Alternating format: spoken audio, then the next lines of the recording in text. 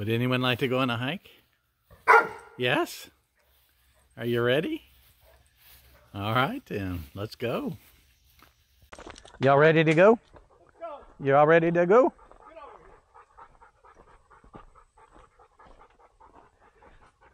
Who's getting where?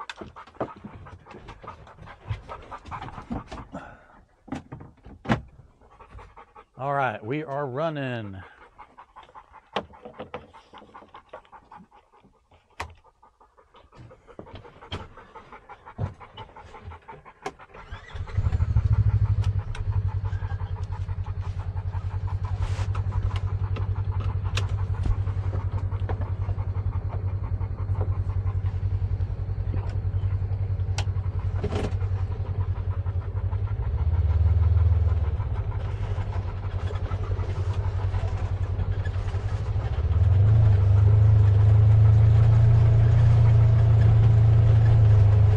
Branches, branch.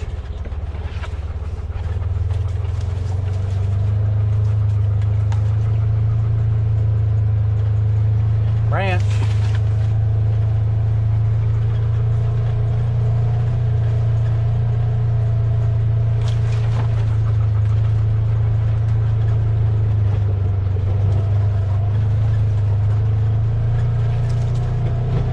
This is the straight leg we didn't take the other day when we went right. And so far, nobody's been down with us today, has been down this way. So we want to check it out. Definitely flatter, a lot more sandy branch, sandy soil. Oh, there's another offshoot right there, maybe. Okay, I wonder how deep this is.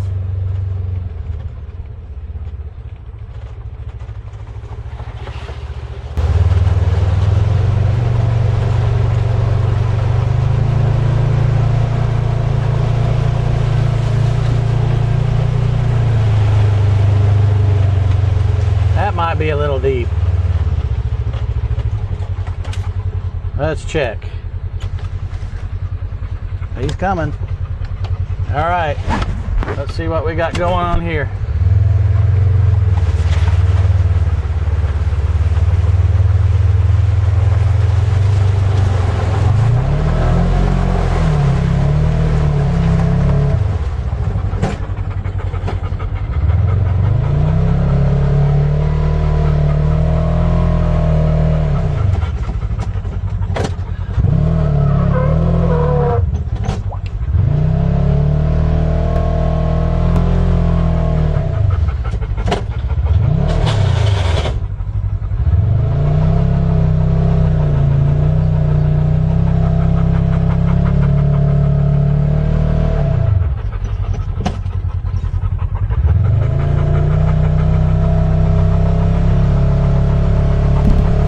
Okay, I've buried it.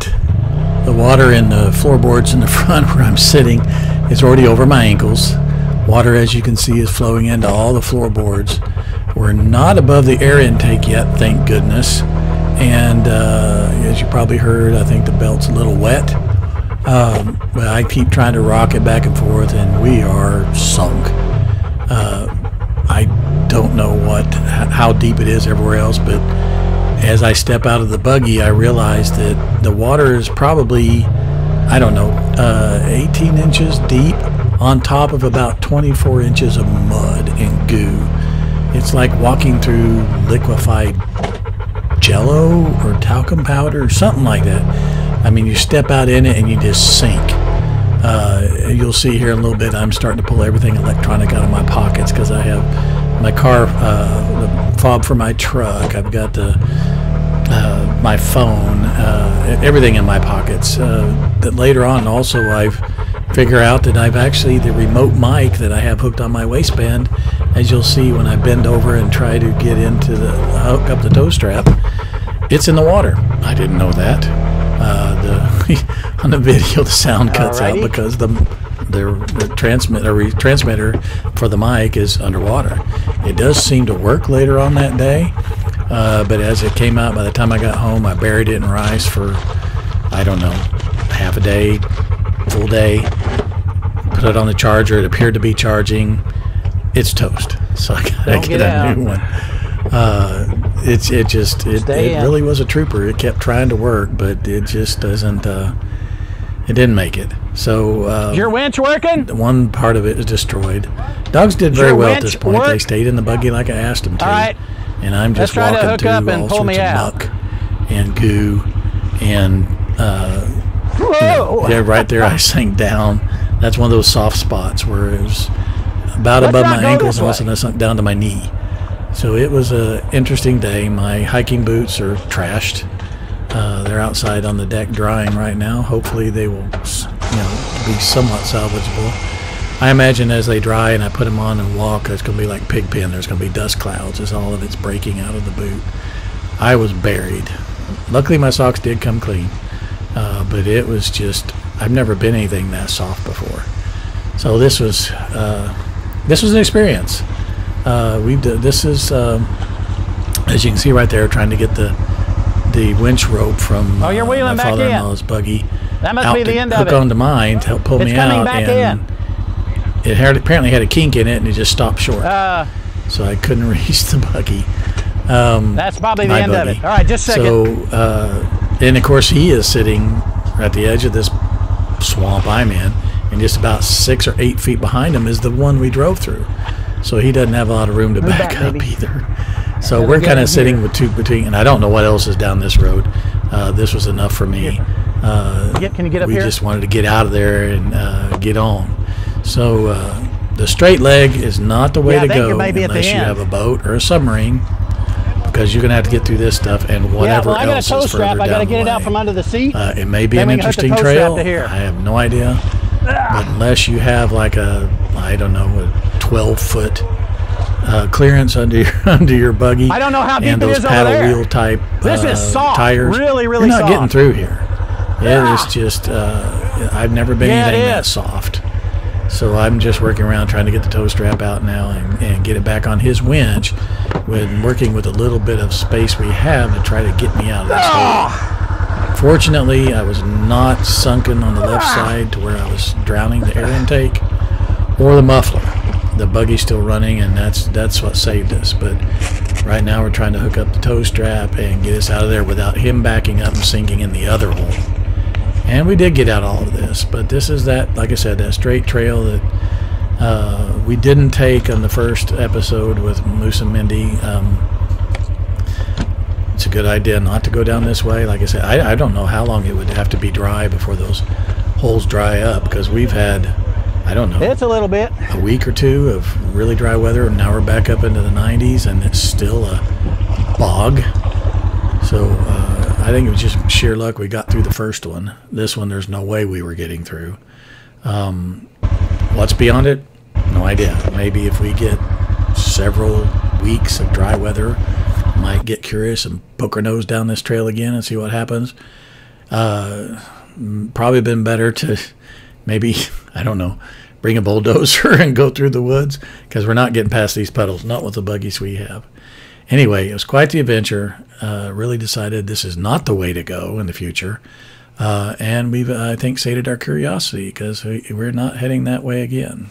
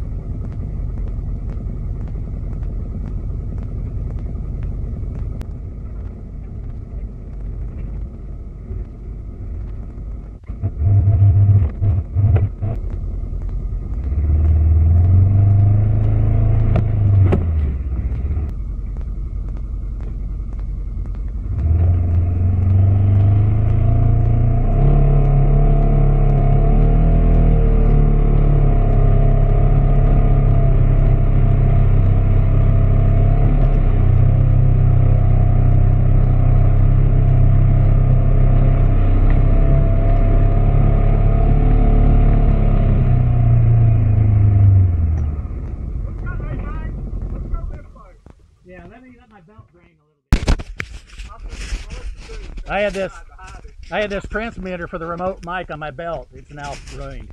Oh, it's still on. It's still on. I thought I'd ruined it.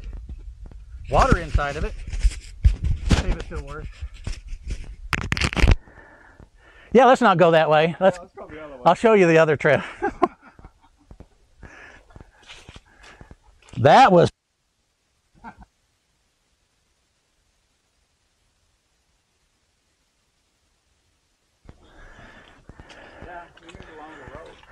All right, guys. Come on, Moose, in. We're going to go. Get in here. It's probably got broke off and they just shortened it. In, Moose, in. In, buddy. Come on, Spieler, get in. Move over. Hey. Get over there, boy.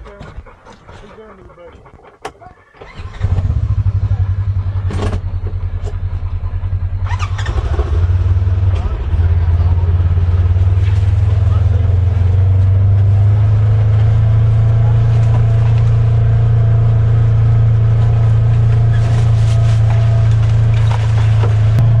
This was not the way to go. Jeez.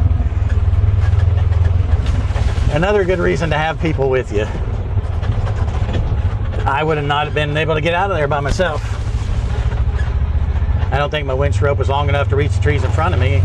And even if they were, I'd have to go back through that. So another, ooh, I got the controller in the water too. Controller for the dogs.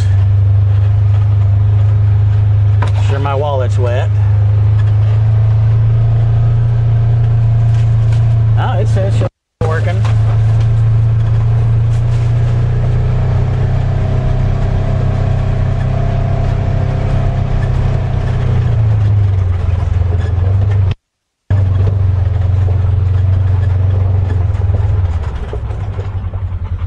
All right.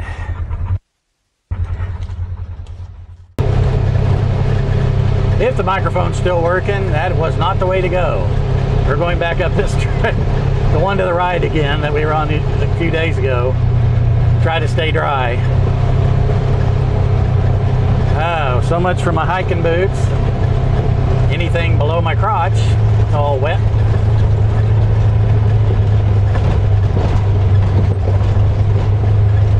That was some gushy mud. Holy moly.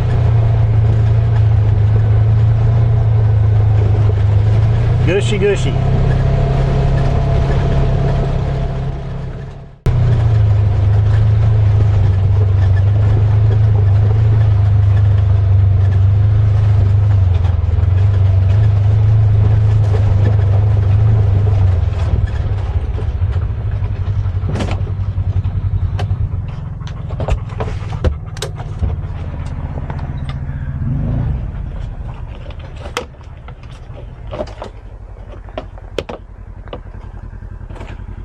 That's a little drier. Yeah. That's the trail I was talking about. Right there. I hadn't been there. I turned around right here. Well, this is where I'm going to end this video. We did go out later on and get in some really tight trails in another area of the forest. Got all the way up on a trail that was probably cut by somebody on quads. So we were, again, slapping branches all the way up and got to a point on top of the mountain where we really had a hard time turning around. Probably shouldn't have been up there, but it was an experience. So anyway, I should have turned on my camera for that, but another time we'll go through, hit trails like that, because there's like a billion of them out here. So anyway, thanks for watching. We had a lot of more adventures that day and will in the future with Moose and Mindy, and I appreciate you watching. Thank you. That's one of those times when you're glad you came with somebody.